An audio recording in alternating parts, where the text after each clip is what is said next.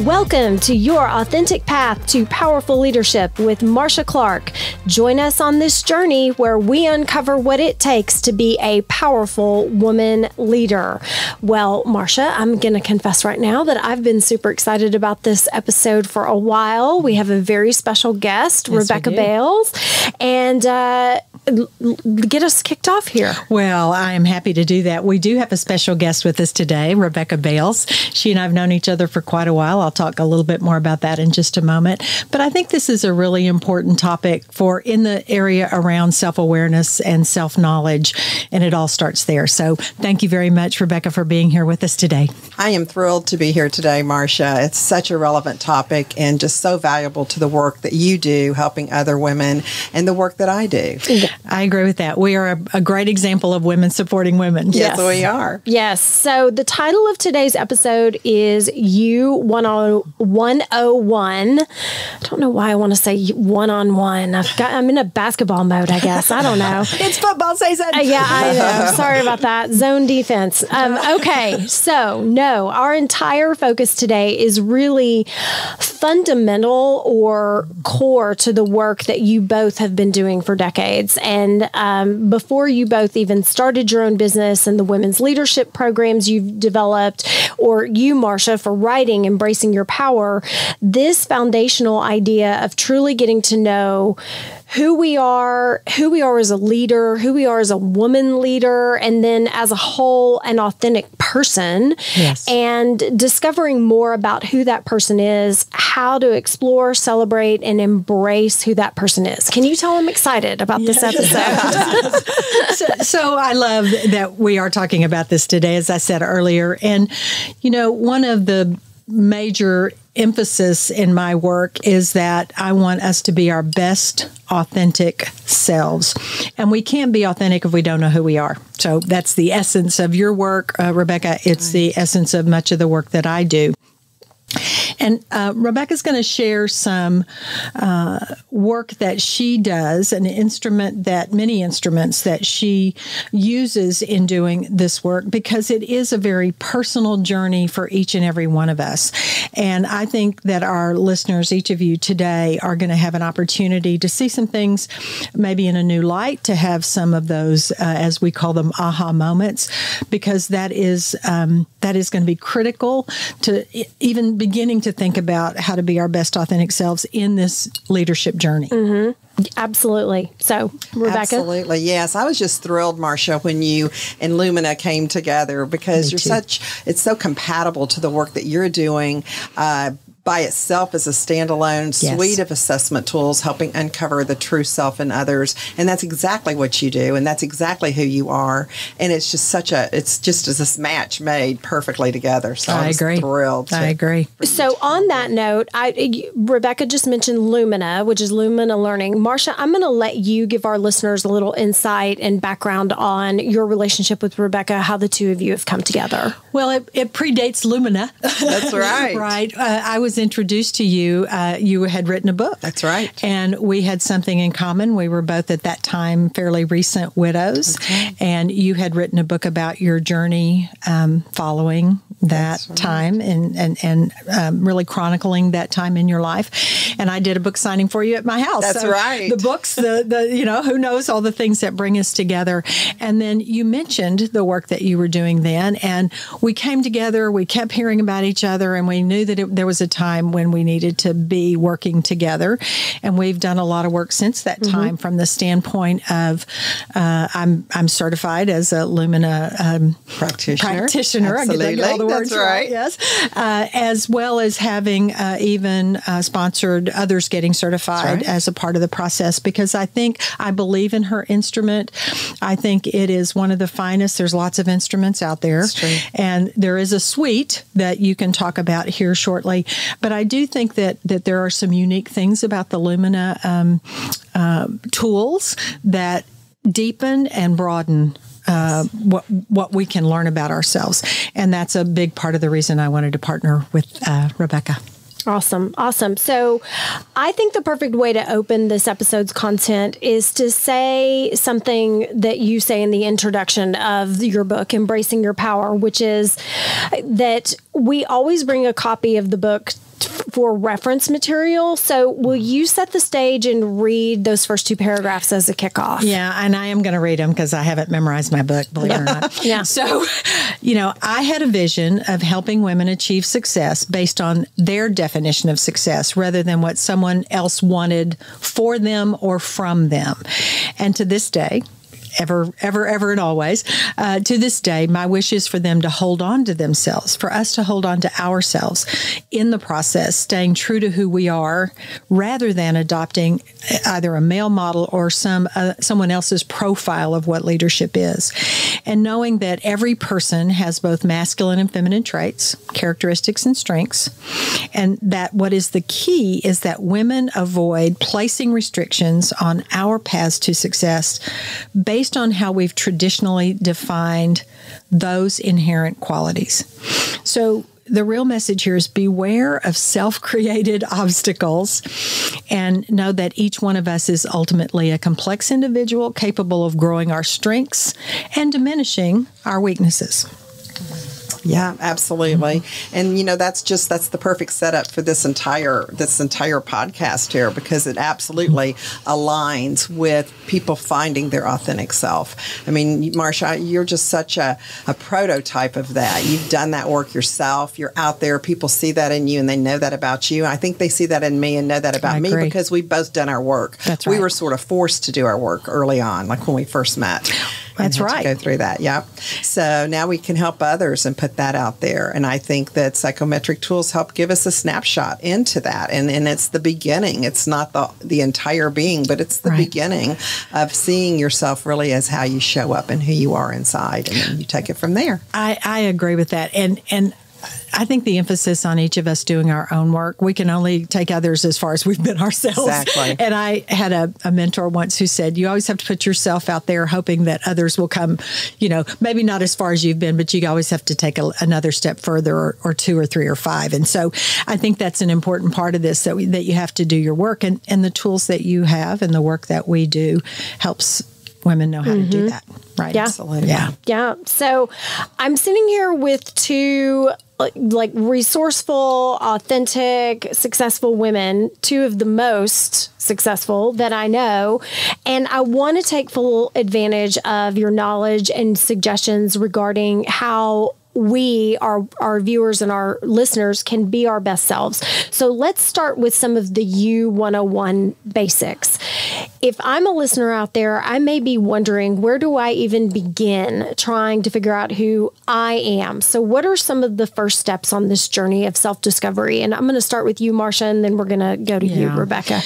So I say this at the beginning of every program, and you've both heard me say this as part of the Power of Self program, is that the biggest derailer or showstopper to leadership effectiveness, and this is based on research, is our lack of self-awareness or self-knowledge.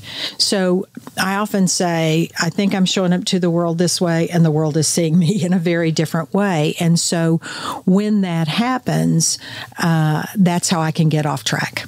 And so there's 2 sides to this. There's one is me knowing and understanding my own defaults, patterns, habits, strengths, etc. And the other part of this self-awareness is knowing how others are seeing me and are they aligned. So that's what I think about when I come to this. And the other thing we talk about is that we're not here to fix you because you're not broken. Right.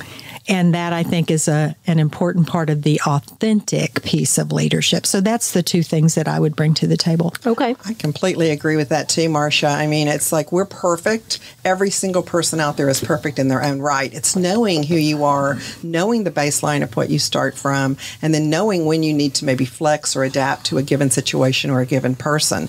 And sometimes recognizing our own strengths is hard to do. Yeah. It's one of the most difficult parts. And being able to label it and talk about it and put it out there. And I really hate when we talk about deficits and things like that, because it's about, sure, we may have a weaker area, and there may be a time we need to lean into that and develop that, but we really need to play from our strengths and just understand what the whole picture is, and then we can be true to ourselves. I love that. You get to a certain age, it's like, really, do I have to work on my weaknesses? Right. Can we just go all in on what's working? Thank you. Okay, so Rebecca, I know we're going going to discuss your Lumina learning assessments here in a little bit. But before we do that, I would like to know what drew you to the world of assessments and why is getting that self-awareness so important?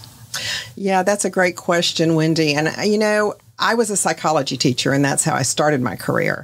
I had my own life experiences. Marsha's spoken to one of them, which caused me to get into a situation where I needed to make a career change for myself and my children and my family.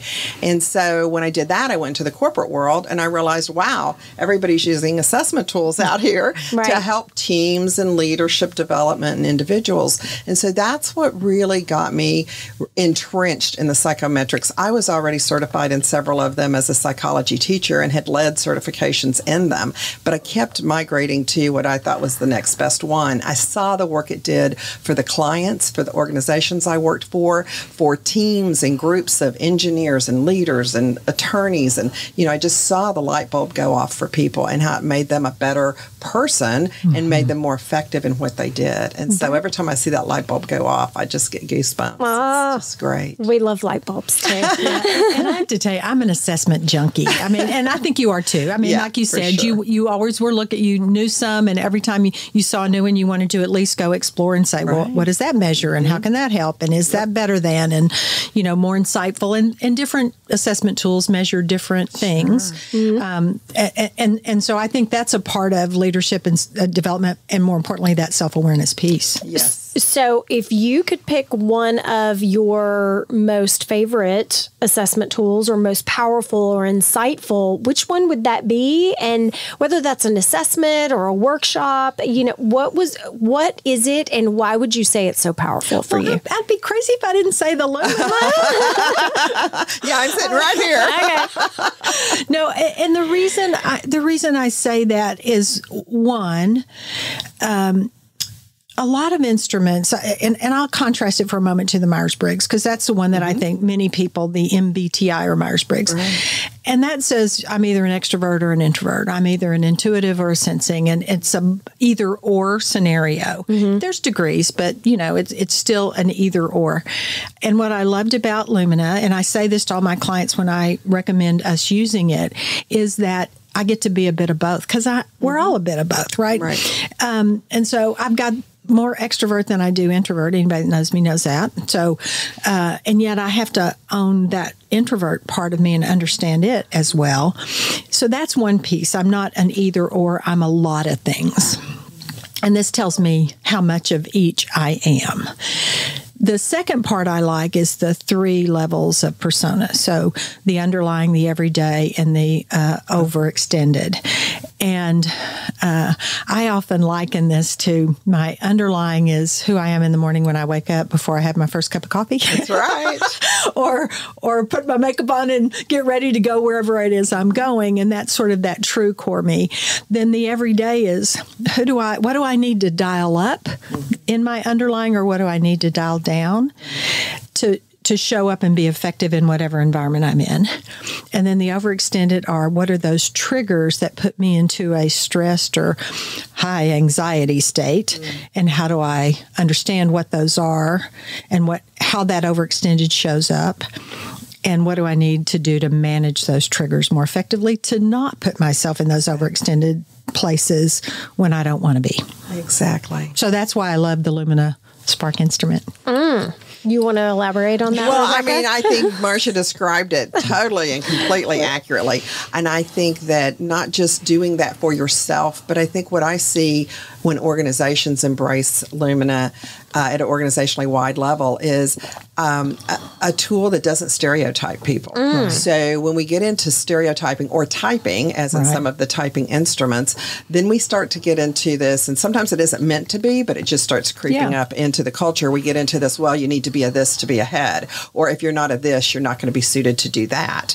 And so Lumina is highlighting what everybody is uniquely and independently of anything else that they may have a strength in. And so with that, people can take and embrace their true self, their true value of what they have to add, and not be limited by a box or a type. That's why I think it's a beautiful assessment, suite of assessment tools. I like that. So we're going to switch gears a little bit and talk about lack of self-awareness and the fact that that is one of the, as you said earlier, one of the biggest derailers for leadership effectiveness. I'd like to hear you both elaborate on that a little bit more.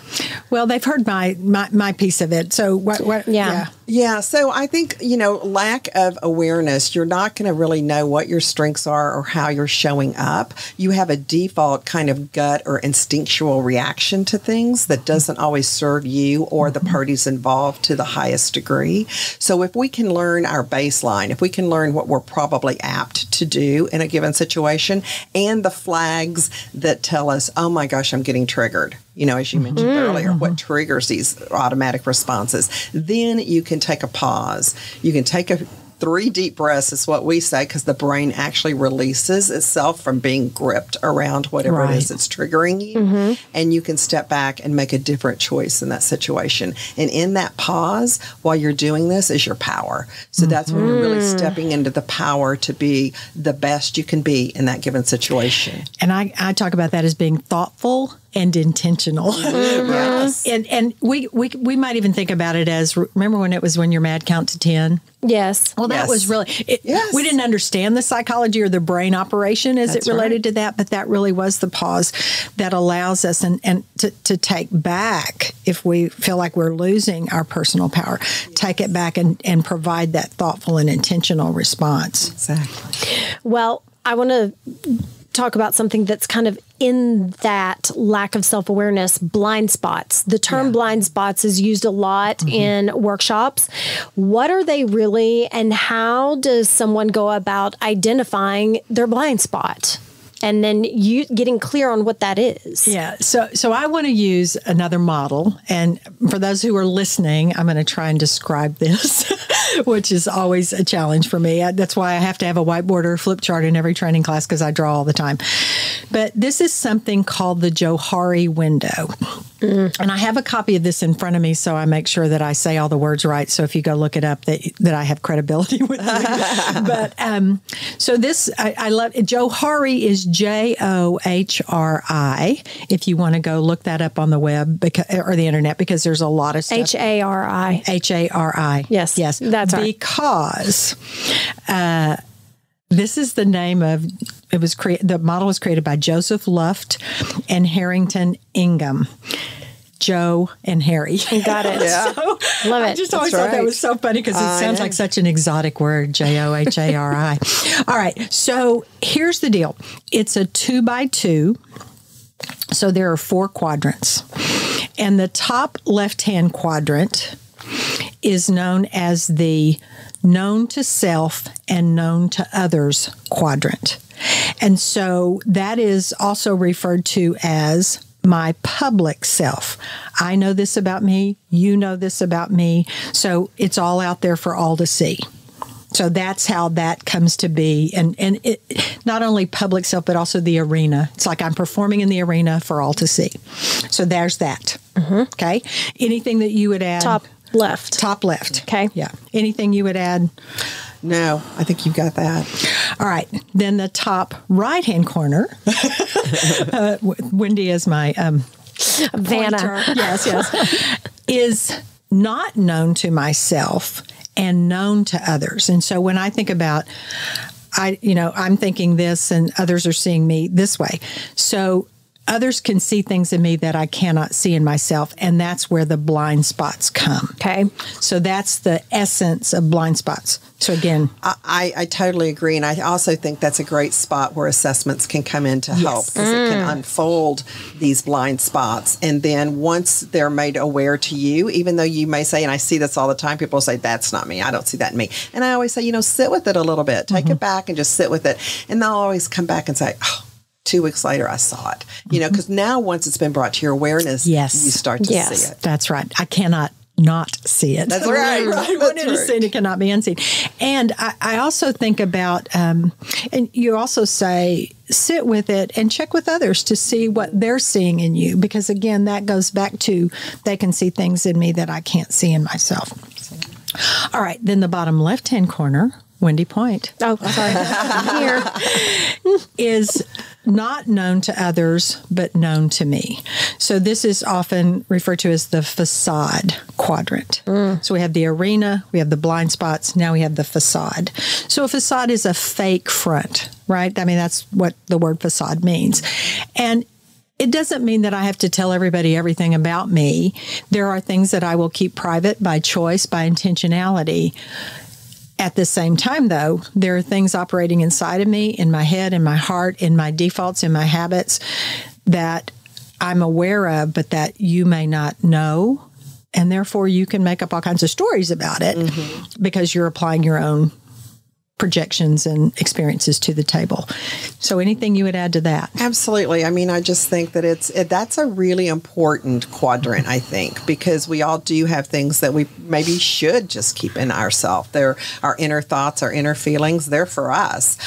There are some things that it might be best if others understood more about us, and it would take the relationship to another level. But that's a personal choice. It's a personal choice, and it's an you may not make the same choice all the time. That's right. I may share something with you, but not with you. And I think that's a part of what we have to also consider as we think about ourselves in relationship to this quadrant. Yep. And then the bottom right is the unknown quadrant. I don't know, you don't know, nobody knows. And those are the things that can often come back and haunt us. And even this is a place where I think the assessments can help us too, because I didn't know, you didn't know, but that's what's happening in this scenario. This is why I keep finding myself in this situation that maybe I don't want to find myself in. So thoughts? And I think that's really at the core, down underneath our conscious level. And so, yes, if an assessment can pull at that, I think there's a different one than Lumina Spark. It's another Lumina assessment that we'll talk about in a minute. But yeah, it gets at the core of that. And that's what, when triggered, you can have responses that you're unaware that you would even have. And I think about that in the underlying persona. I mean, that's the one that is that deeper down, that if I don't understand that part, it's hard to know what to dial up or dial down for effectiveness in our daily lives, because I don't even know it's there. That's right. Yeah. Yeah. So does anyone want to share anything from their facade window or their blind spot window that they discovered? Either one of you. You know, when I think about blind spots, until I became really aware of how few boundaries I set, and that I was such a people pleaser, I just always thought it was being kind, or being helpful, or being supportive. And as I did more and more of these assessments as a part of my corporate life, and and then subsequently into the leadership development world, that was the big aha for me. That from a blind spot perspective, that my kindness and almost overuse of kindness, overuse of support. That's why I love the quote so much: givers need to set boundaries because takers rarely do. Right. And I was one of those givers, and I didn't set boundaries, and I found myself in resentful places of I do everything for them and they do nothing for me, and do they not know, and appreciate and all that. So I, come up with all these stories. So for me, that was a big thing that I found out through assessments about setting boundaries and being a people pleaser and a giver all the time. Okay. Rebecca, blind spot for you that you uncovered. Wow. So a blind spot for me, my first one that I got to when I took my Lumina Spark was reliable to hesitant. And I remember sharing it with my daughter, who was working with me at the time. And I said, this isn't me. I don't see this. And she was like, excuse me. Yeah, this is you. And not only is it you, but you've actually gotten a little better about it. And so I was like, no, it's not. But that was one of the cases where I put it away for about 2 weeks, and boom, here it came, and I saw it, and I couldn't pull the trigger and create a decision and action on something because I was too emotionally tied into it, and I was overwhelmed about that. So I just shut it down. And that's when I realized there it is. So reliable to hesitant, what does that mean specifically? It means you're hesitant to make decisions? It means you can get hesitant because you're so in tune with being reliable and making an accurate choice and action that you are going to deliver on anything you take, so you just decide you can't take it. As a Southerner, I call that baked in a squat. Oh, wow. That's what my grandmother used to call me, baked in a squat. That's one I haven't heard. That is interesting. Okay, total sidebar on that one. Now we know a lot of facade information about Yes, well, yes. Okay, so we've covered kind of I'm looking at my notes here. Yes. We've covered a lot of but we talked about facade. I want to talk about public real quick also. I've got that here in my notes for us to talk about. How do y'all feel about your public personas, and how did that, or those aspects of your personality, of your you? I will tell you that for me, it's the power of transparency. That for me is the public arena self, is that the more I can let people know who I am, it prompts me to want to show up in that way. You know, it's if you say it out loud in front of other people, now you got to live up to the promise, right? And so for me, that public facade is about transparency. And I would dare say in today's professional world, it's about building your brand and knowing what you want your brand to be, and showing up consistently so that others see it in you and you see it in yourself. That's really insightful, Marsha. Yeah. So for me, I would say that I have an empathy for people that I think comes through. I can feel it anyway, just a really deep caring on what their needs are and what they're trying to do and how things affect them. However, on the flip side, I'm extremely purposeful and tough. So I'm surprised sometimes, because I think I kind of mask that tough. I know I don't the purposeful, but I think I kind of mask that, and I will have feedback that, wow, you were really tough on that. Right. But it's the combination of the two I think I become known for, and that I think other people see in me. I definitely see it in myself. Okay. Well, the courage to say tough things, the courage to have tough conversations, the courage to, and it's all in the spirit of wanting to support the other person and thinking that what you have to offer is going to help them. Absolutely. Yeah. That's the part that comes through loud and clear. And that's the hard part too, because you don't know. They have to be ready for it to take the two. And so it depends also on where they are in their journey. Yeah. Or how you can help them through it. Well, what's the old adage of meet your client where they are, not where you are? Exactly. Yes. Yep. Okay. So facade, this one down here, feel in the lower left, for those who are not watching my hands. I don't want to ask y'all to say what you think your facade is. So what are some examples of facades that come up in women leaders? Let me think about that a minute. So I think the facade of I can't be a woman. I can't be. I have to be the boy in the room. I can't display my feminine self. Right. I can't bring this idea forward. I can't speak my truth in a world or a conference table of strong masculine, whatevers. I think that is a part, and it's. It is a part of what I know about myself, because I hear it. The question comes up, the comment comes up, the thought appears, and yet I'm not going to let them know what I'm thinking. That's what it triggers in me, or what it prompts in me. Okay. For me, I think it's the facade of self-doubt. So I think that there are, in the work that I've done with organizations globally in the women's programs at that level, most of them, the question is, when was the last time you doubted yourself? And the senior leaders who are in the room say, yeah, exactly. Ago, like maybe right before I walked in the store. Right. And so we all project this air of confidence, which I do believe many of us do have, but inside there's that little bit of self-doubt that I think comes with this. And it's great to acknowledge that. And I think it's important for other people to understand we all navigate through this life with a bit of that. Right.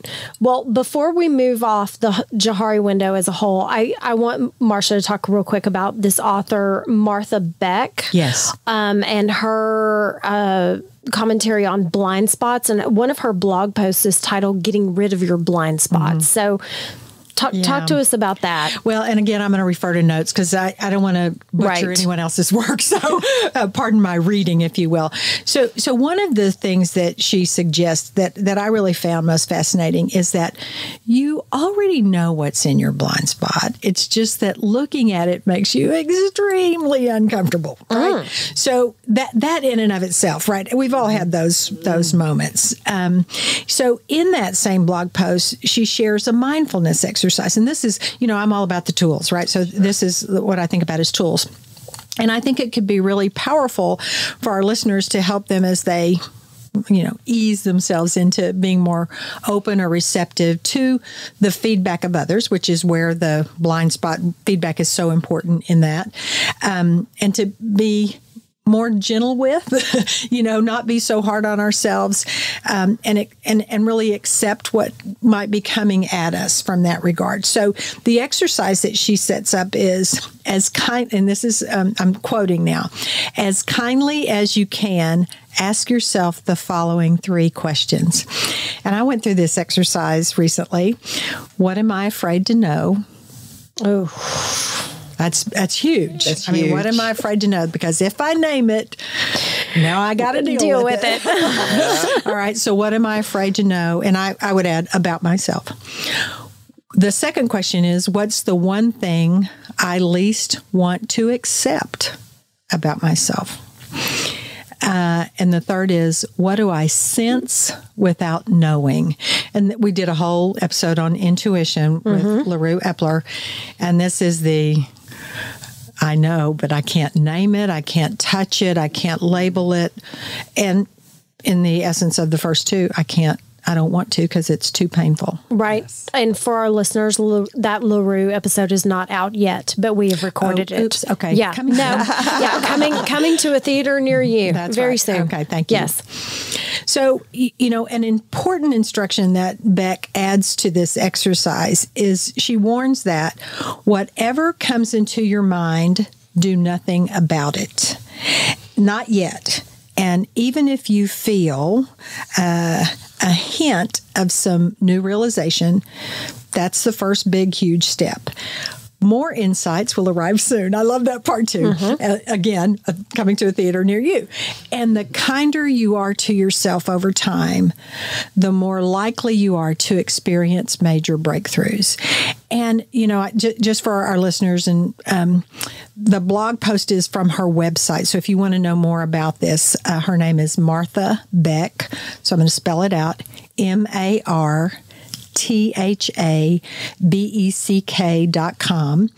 And, she strongly advises her readers and followers to seek honest feedback. And she puts it this way: hunting for your own blind spots. I even love that. Yes, that terminology. Hunting for your own blind spots, like trying to examine the back of your own head, is much less efficient than soliciting feedback from others. And this process combines, this is another analogy that was provocative to me. This process combines the attractions of strip dancing and skydiving. And she goes on to say, making you feel completely exposed, yet energized by the sense that you could be catastrophically injured. Now, just get that combination, exposed and catastrophically injured. And know how valuable honest feedback can be and how much precious time it can save in one's struggle to awaken. And I still have to force myself to go looking for it, but when I do, I almost always benefit. And I love that she says, I don't care how long we've done this work. There's always more work for us to do on ourselves, not just in supporting others, but really in continuing our own journeys. Thoughts, Rebecca? Oh, I just think it's powerful. I think the questions, the 3 questions you asked were huge. And I think that question about fear, fear can be conquered, but it's that fear that drives many of us in our blind spots and our reactions that we don't understand where they're coming from is because we're tapping into that fear. So it is something good to explore, I think. Yeah. And would you agree, given the psychology background that you have, there's an emotional maturity that this addresses and that comes into play strong? And can I accept this without going off the deep end or being overly dramatic or, you know, oh, my world is ending kind of thing. So, I mean, I think that emotional maturity is a big part of that. Would you agree with that? I completely agree. You have to be ready for this. Yeah. Yeah. And I love the phrase, I'm going to pull this out of what you just said, my struggle to awaken. I mean, that feels almost like that strip dancing and skydiving imagery. Right. You know, you're like Cinderella or whoever, Sleeping Beauty, waking up into who I really am. Right. Yeah. So, this is where some of these assessments or approaches to development, I think for me, can get a little confusing. I mean, as a perfectionist type A personality, I also know I'm trying to figure out what's the right answer, not necessarily what's the answer that I'm, that really resonates or is correctly describing me and my attributes. So I can also find myself spending a lot of time running around trying to get feedback from other people, and that may or may not be helpful. So I guess all of that to say, my question is, how do we, our listeners, our audience here, know where to spend our time and what to pay attention to with that feedback? Yeah. Would you like to go first on this one? Sure, I can go first on that. So, I think I always come from the so what factor. So you take in all this information, and just like even as Marsha knows what I'm talking about, are overextended and what triggers us to have reactions that might not be too pretty out in the world. If it isn't affecting you, if it isn't derailing your success, if it isn't causing injury and harm to others, then so what? So maybe that's one that we're just becoming aware of. If there's another one that we could say, wow, I could have had a much better outcome. I could have been more effective. I could have led my team in a different way. I could be a more powerful female leader. Then let's work on that one. That's one to take and embrace. So that's the way I navigate through it. I like that. And mine is about what am I getting by displaying a certain behavior and what am I giving up? And again, not at everyone else's expense, with the larger goal or purpose in mind and service. And so I always say you want to get more than you give up, right? But recognizing that every choice we make has that component to it, the get and give up. And so I think it's getting clearer about what those things are. And it goes back to the power of the assessment. Is it going to give you some insights into that so that I get clearer about what I am getting from it and what I might be giving up? In addition to. So it's a both and kind of thing. Right. Okay, so now I want to get into the details of the Lumina Spark tool. So, because I know this is one of your fundamental differences in your company.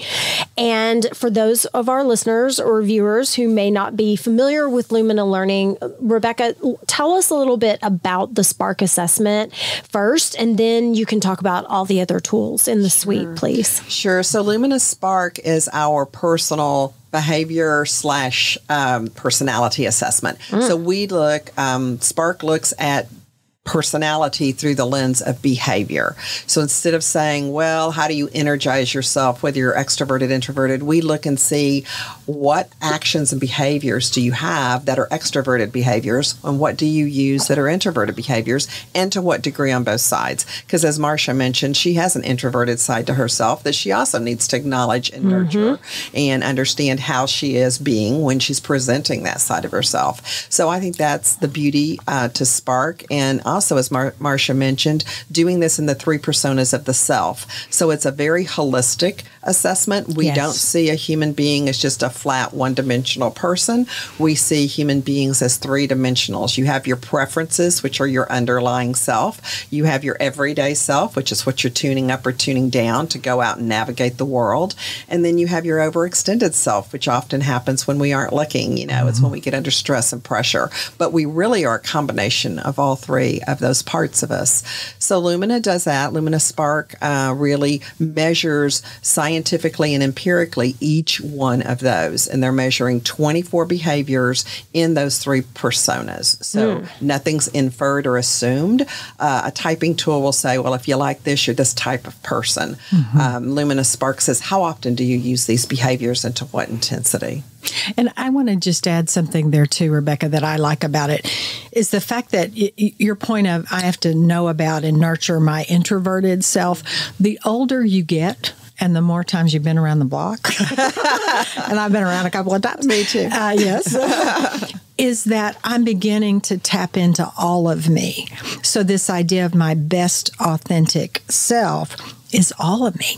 Yes, absolutely. And so knowing when to use and tap into my introverted self, that self-knowledge is powerful in helping me be more effective and being more intentional and thoughtful about how I choose to respond, how I choose to initiate, how I choose to interact. And so I think that's another piece of this that's really important, is that me understanding all the pieces and parts of me is a huge power tool. Huge, and not being limited into one, to be stuck in one area, but that you have energy that's flowing all over into all areas, and acknowledging that. And I think that this is what Spark does for the individual.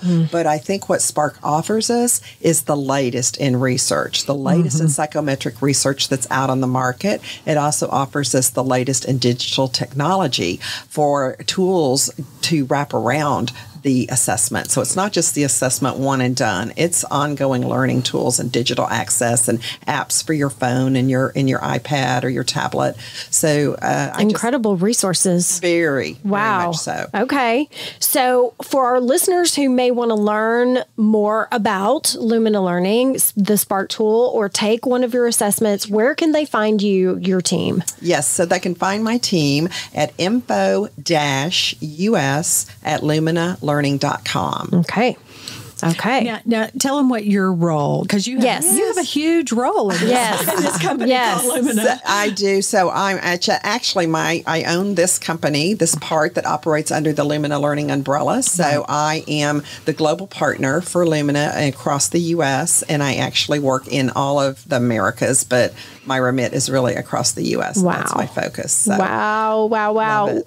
And I want to say one other thing. The people who do the kind of work that you and I do, I mean, your very gracious comments at the beginning about 2 successful women. There's a lot of people that try this that don't make it. Right. And I do want to credit you with, you've been around a long time. We've come through the ups, the downs, the financial debacles, the .com bubble burst. I mean, there's been a lot of things going on. Pandemics and everything. And all of that. And the fact that we're still standing here talking about what we do in our line of work, I think is a pretty incredible thing. So I just want to give you a lot of credit for building this capability inside this country and even this, Americas. Yes. Same to you. Well, Rebecca, we like to wrap up each episode with 2 or 3 key takeaways. So what 2 or 3 key points would you like everyone to really hone in on what we talked about today? Well, I think number one is the importance of creating self-awareness and deeper self-awareness than we may have at any point in time, and that journey is ongoing. It doesn't stop when you're 50 or you're 70 or anything. It doesn't stop when you retire. It is just the best leaders that I've ever seen are sponges, and they want more and more information on themselves and on others. And I think that's key. I do too. I like that, and I agree. I learn something new all the time, and I love that I learn something new all the time.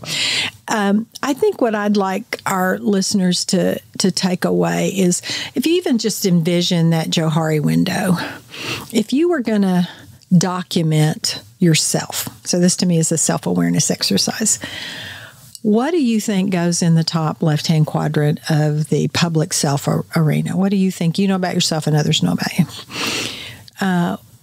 And in the spirit of Martha Beck's, we may know our blind spots without knowing our blind spots. What do you think might be some of your blind spots? And I would say, even if you can't name the blind spot, can you name times when things are not quite right or they're a little off, or it didn't turn out the way I thought it would turn out? And can you see any themes or patterns in that? And then this facade stuff, getting really clear about what you may or may not want to share and under what conditions you might share it with whom. And then, the unknown stuff is, notice when you have more questions than answers. So what are those circumstances? And then think about how assessments might help you fill in some of those blanks.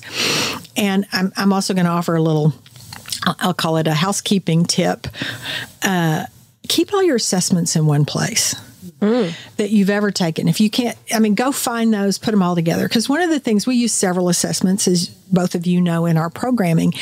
And one of the things we do is we give I'm going to go technology on you, a concatenated file, which just means we combine them all. And we suggest you go through and read, no matter what the assessment is measuring, our preferences, our personalities, our conflict management modes, or whatever all those things might be.